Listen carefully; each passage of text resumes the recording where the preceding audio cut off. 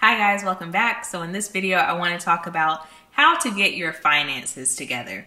So one of the most simple things that I think you can do in order to get your finances together is to make sure that you are banking with a bank that does not charge you fees.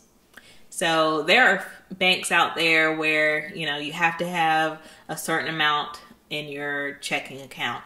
You can't start a checking account if you don't have like $1,000 or $100 or whatever. There's banks that charge you overdraft fees and this fee and that fee and this fee and that fee. And I just feel like you should not have to pay someone to store your money. And I feel like there shouldn't be any credentials that you have to go through or any like qualifications that you have to meet in order to store your money somewhere. And typically like these bigger banks, the Wells Fargos, the Bank of Americas, they typically charge fees with their checkings or savings accounts. But if you are banking with an online bank or like a local credit union, they typically don't have the same type of fees or any fees at all. So it's up to you to do your research and see what would work for you. If it's fine with you to not have a physical location, then maybe you should check out online banks. And there's a ton of different online banks. A quick Google search can help you out with that. So if you're fine with not having a physical location, you can go that route. But if you do like having a physical location, and I will say there are like certain times where it does make it easier to have a place that you can actually go to get money, like ATMs, or like if you have questions, it may be easier for you to just ask them like face to face. So if you are more comfortable with that, then I would highly suggest checking out your local credit union. I have both. I primarily bank with a credit union, but then I do utilize online banks for other things. So yeah, it really just depends on you and whatever works for you. But definitely, whatever you choose, make sure that your bank doesn't charge you money to keep your money with them. After you figured out where you're going to bank, I think the next thing that you should do is learn how to budget. Now, if you've seen my other videos, you know that every month I sit down and I create a budget and I decide or figure out how am I going to spend my money this month. I do it monthly because my first real job that I ever had, I was paid monthly, and it just, I don't know, it made sense to me, and it was just easy to look at, my money from like a monthly perspective. But ideally, you should probably create a budget for however you get paid or how often you get paid. So monthly, it can be bi-weekly, twice a month, weekly. Whatever fits your like payment schedule, that's how I would create a budget for it or for yourself. And when you do that, you're capable of knowing like where your money is actually going. And I think having a budget can help you no matter what your income is. For a lot of high income earners, they think that like, it doesn't matter, I got money in the bank, and they're just like swipe, swipe, swipe, swipe, swipe, swipe. And it should really be like swipe or no swiping. If you're a high income earner, it can help you from like completely blowing through your money. And if you are more of a low income earner, I think that is really crucial because you need to know like exactly where your money is going, so you can see like where can you cut out like any expenses that aren't really necessary. Or if you're in a case where your expenses are more than your income, then you can see like, wow, I need like another $40 a month to break even. That's just an example, but like an extra $40. So then you can know like exactly how much you need to make like in your next job. Like I need to make another like dollar per hour, or if my salary was this instead of this, then like I would be good. So it's just a way for you to know where your money is going, and also learning like how much you make and where your expenses actually are. So no matter how much money you make, I think that budgeting can really help you. So you've got your bank set up and you've got your budget set up. I think the next thing that you should focus on is having a savings account. If 2020 has taught us anything, I think it's to expect the unexpected. And if you stay ready, you ain't never got to get ready. Okay. So financially, that would mean having a savings account. And if you don't have a savings account, don't feel bad. Most Americans do not. Most Americans cannot cover like a $500 emergency. So if that's also you, don't feel bad. It's just something that we need to work on. And when you're first starting your savings account, it's okay to start small. So it's okay if like every time you get paid, you put $10 aside, because what you're doing is creating the habit of putting money aside for a rainy day or for an emergency. So it's okay to start small. But once you do get that habit, put as much as you can. It's okay to budget for that. Remember we said create a budget. When I was building up my savings account, that's what I did. Like I set aside money in my budget, like, okay, 10% of my income is going to go towards savings. And I knew that up front, like before I even got paid, I knew that's how I was going to spend that money. And that's something that you can do too. So you can do it like I did, a percentage, like 10% or whatever, or you can just do a certain amount. And it's really up to you. So do what you can and the best that you can in your situation, but just start building the habit of putting away money. And then once that habit is there, then you can increase how much you're saving. It's also good to work towards a savings goal. So for me, I would love to have like 6 months of living expenses saved up. I'm nowhere near that. I'm closer to like 3 months. So I guess I'm like halfway there. But yeah, so it's good to have a goal. At the beginning of this year, I had like 1,000 in savings, and then when the pandemic hit, I was like, whoa, if I was one of the people who got laid off, like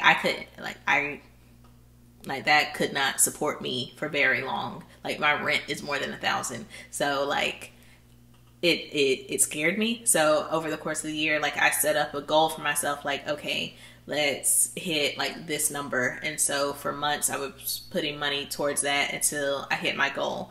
So for you, once you've built the habit of putting money aside, I would say that it's good if you create a goal as well. So maybe start with a month, put away like a month's worth of expenses, and that can be your rent, that can be any of your bills that you pay, a car payment, whatever. Put that money aside. And it's very important to learn like what you're saving for. So if this is for emergencies, don't take that money out for anything outside of an emergency. And you have to be like an adult about this and really learn what an emergency is. Another thing that you may want to look into is what's called a high yield savings account.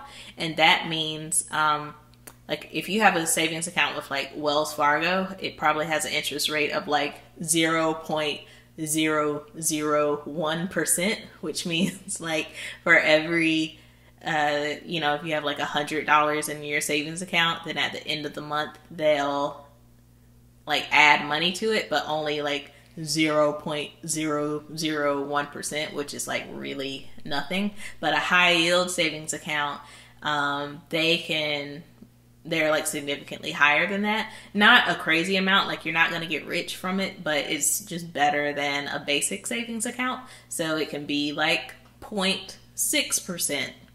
0.4% or anything like that. I've never seen one that's more than like 1%. I've never seen that. But it's just the idea that like they'll add money to your account for being in there. And I think mine is at the point where I earn like an extra $3 a month or something for it being in there. That may be high. It may be 3. It may be less than that. I don't know. But it's like a very small amount of money. So it's not like a significant amount, but like it's better than earning like half a penny on the money that's in my account. So I use a high yield savings account. That's what my emergency fund is in. What I was saying previously about like the 3 months living expenses, that's what I keep my money in, is a high yield savings account. So that's something that you should check out, and different banks have that. I've primarily seen it with online banks. So again, a quick Google search, you can find something, and they're really easy to set up. So if you are trying to get a savings account, I would say look for a high yield savings account. The next thing I think that you can focus on after you've handled those other things is creating a sinking fund. And so if you don't know what a sinking fund is, the idea is, let's say, like this recently happened with me, I pay my car insurance every 6 months. So let's say the car insurance was $300. It was more than that, but let's say it was $300, right? So I know that this is coming up every 6 months. So every time I get paid, I would put like a little money aside. And every time I would get paid, I would just keep putting that money aside, and it would add up and it would add up. And by the time I have to actually pay the car insurance, I already have that money saved, so I don't have to pay for it in the moment. Like for me, I pay that every December, so that's not coming out of my December paycheck. It's like I've been putting money aside for that since like July. So that money is already there, and I don't have to pay for it in the moment in December. That's the idea of a sinking fund. So it can be used for things like car insurance. It could be used for Christmas gifts, birthday gifts, vacations, anything really that you're like working for that's like a reoccurring expense. You can create a sinking fund for that. And for me, I just use like a regular savings account with it because like the number's never really high. I would use a high yielding savings account if you are going to put like thousands and thousands of dollars in it. That's what I would utilize a high yield savings account for. But if it's only going to be like a few $100s, then I would just use like a regular savings account that is like the same place where your regular checking account is at. That's what I do for my sinking funds. So that way, in December when my car insurance is due, I just transfer it from the savings to the checking, and then like I can just pay it really easily. Another thing that you need to know if you're going to have your finances together is your credit score. Now, I've made other videos talking about credit scores and what they are in detail, so I'm not going to spend a lot of time talking about it now. But your credit score is really helpful if you ever need to open a new line of credit, such as if you wanted to open a credit card account, if you wanted to get a car, if you wanted to buy a house, like a mortgage.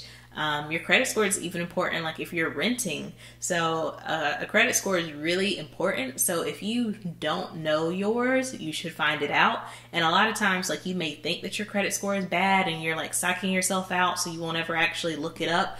But if you do look it up, it's like either it's not going to be as bad as you thought, or if it is bad, it's like, okay, this is not what I want it to be. But now that you know where it is, you have like a base and you can like work up from there to increase your credit score.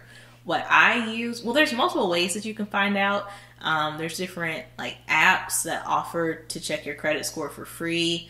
I use Credit Karma. That tells me what my credit score is, and I like it because it also breaks down like why my credit score is the way that it is. So that's one place that you can go, and I'm pretty sure like it's free to set up through the website. But wherever you go to get your credit score, it doesn't really matter. The important thing is to know what your credit score is. After you know what your credit score is, you may see that it's lower because you have, like, for example, high balances on your lines of credit. And a way that you can lower your credit score is to pay off some debt. So I think your next step could be to come up with a debt repayment plan. And so you can figure out exactly what all you owe. Maybe you have credit card debt, maybe you have medical bills, maybe you have a car loan, maybe you have student loans, whatever. I would sit down and I would figure out what exactly do you owe.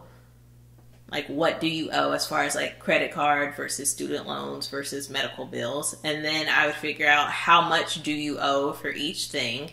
And then I would also figure out like what is the interest rate for each thing. And then once you know what all that information is, then you can decide which one you want to pay off first or which one you're capable of paying off first. So there's different ways. Some people, they're more concerned about the overall balance, and they'll pick like whichever one is lowest. Like say you have 3 different loans, one's 5, 10, 15,000. Some people would just start with the 5,000 first because it should be easiest to pay that one off, or the quickest to pay that one off. So some people do it that way. Some people look at just the interest rate. So if one interest rate is like 2%, 5%, 16%, some people would start with that 16% interest rate. Whatever has that as an interest rate, they would do that one first, because the higher your interest rate is, the more you're going to pay in interest. So it's really up to you.